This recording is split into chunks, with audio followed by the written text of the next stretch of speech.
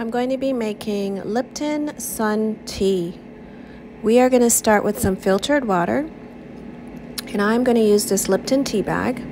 This is the large size tea bag. I'm going to go ahead and put it into the pitcher, and this pitcher is about probably about 2 quarts. I'm going to go ahead and add the lid, and we are going to take this outside to the poolside.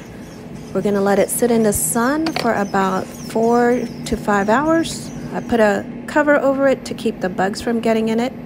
Well, it's been about 4 hours and the tea is done.